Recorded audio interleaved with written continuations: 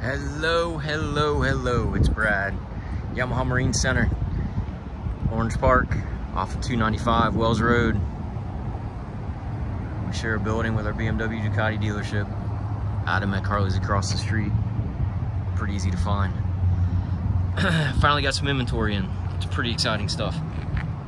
And of course, one of the most popular boats that we sell, excuse me, 2021 Key West 203 FS.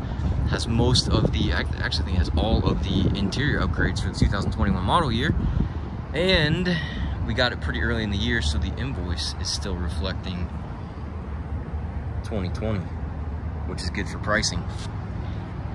So this boat, as the 203 states, is 20 feet 3 inches, exactly 8 feet on the beam, has a 25-inch transom, and it's about 1,900 pounds dry before engine. And those 4-cylinder engines aren't all that heavy. I think they're 480 some pounds or something like that. So pretty light boat. You can tow with just about every vehicle out there, half-ton truck, stuff like that. 12 inches of draft, 60 gallons of fuel. Maximum horsepower is 200 on this model. We usually stock it with a 150, as the 150 and the 200 are pretty close on performance. Recommended capacity is 8 persons or something like 1,200 pounds, I think. So if you have little ones, you can count them in weight and not people's. It's on a Westco trailer. Westco trailer pricing is separate from the boats. And I'll share the most wanted to know secret out there. Pricing. You can see all the standard features. If you want to screenshot that and go through them. All the 203s come with that. And then we have optioned this boat with all this other stuff. MSRP. Get the wind stop blowing.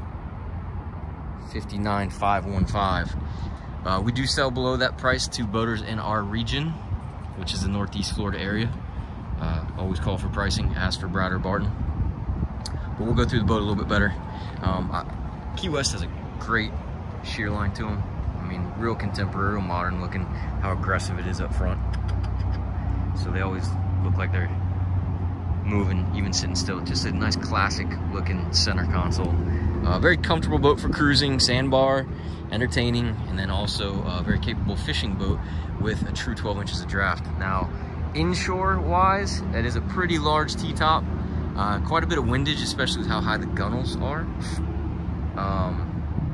So having a low draft, being a lighter boat, will get pushed around by the wind a little bit inshore, but nearshore, offshore, does really nice. Not as aggressive as some of the other boats, a little flatter. So of course you're probably gonna feel a little bit more pounding, but being that the boat is foam filled all the way up the gunnel side, the hit nice and solid. Here it gets harder and harder as the foam comes in. So as you enter the water, you'll notice a nice solid feeling. Again, foam filled, has its pluses and minuses. Maybe we can cover a few of those here in this video, but decent entry. Little reverse chine running all the way back. Lifting strakes aren't very aggressive as the boat's pretty light. We usually do not option these with trim tabs, which we can do, but it really doesn't need them. Really nice flare coming up. So water deflection, staying dry, all the important stuff. And then come around the back of the boat, you can see that new upholstery. Really attractive. They changed the design and the colors. It has a Garmin 742 XS on it, I believe. You can check that price sheet I just showed you. There's that 25-inch transom. Being that it is a smaller boat, we have standard boarding ladder, 3-step, and there's no door for entry, so you can go through that way, which is designed when you trim the engine up for clearance. We're just on the side of the boat, which I will do today. It does have a cushion package all the way across this aft seat. We just put them inside so they don't get dirty. See that upholstery again, and then storage on either side. Live well, again, a little bit of built-in fishability. So we're talking about pros and cons of foam filling. So the solid ride, not hearing as much running noise from the water, but the con is no storage in the floor because it's full of foam.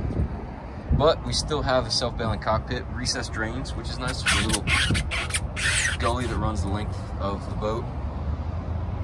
Cup holders, rod holders, rocket launcher on the back. So we upgraded the leaning post on this one. More rocket launchers on the T-top. Life jacket holder, nice rigid LED aft spreaders, and we have a forward spreader, map light underneath there, e-box. Ton of features on this boat, and the price point is right. Yep, 8 persons, 1,200 pounds. So little ones don't necessarily count as people.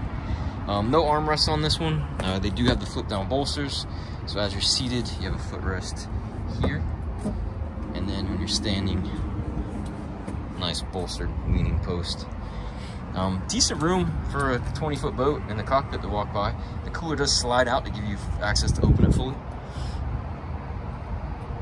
All the boats come with the Ritchie. I believe that's the Sportsman model compass. I think it lights up with the nav lights. It's 742 XSV, so it's all touchscreen.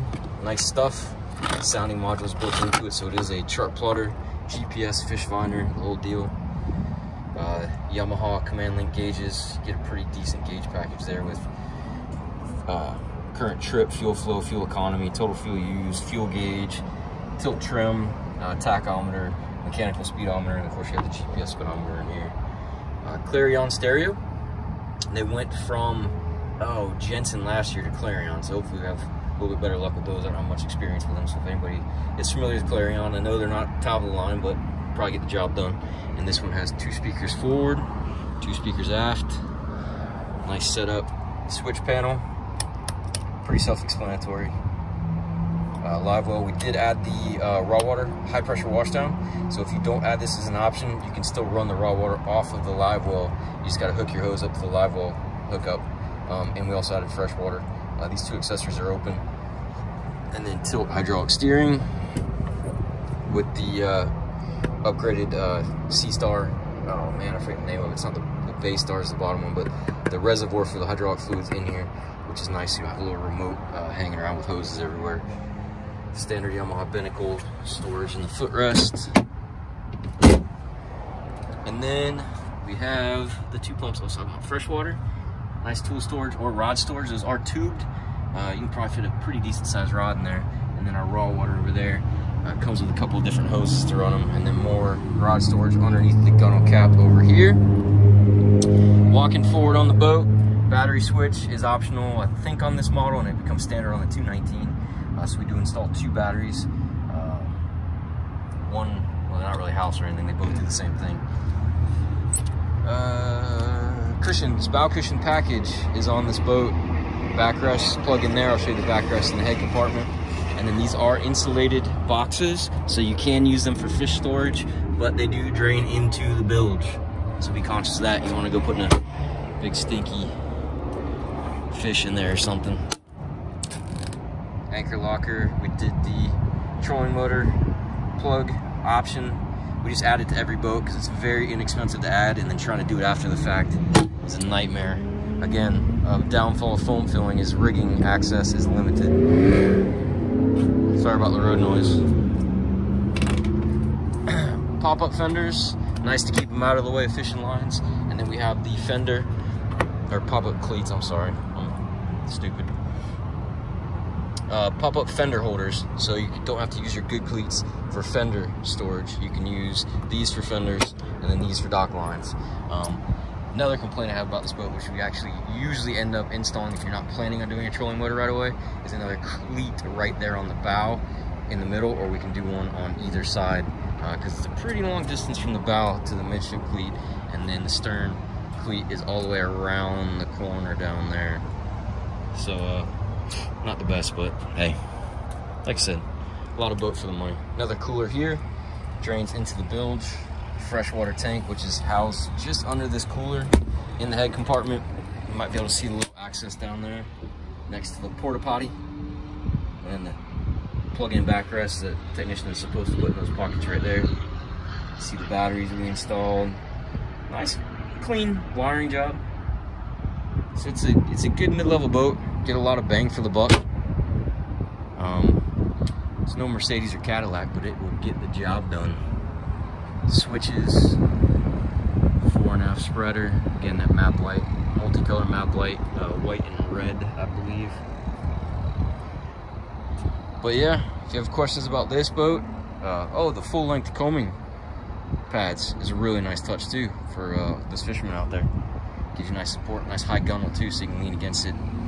Even tall guys can kind of lean against that. But if you have questions about this or any other boat, call Brad or Barton, 904-644-7631, or get us on our website at YamahaMarineJAX.com. See ya.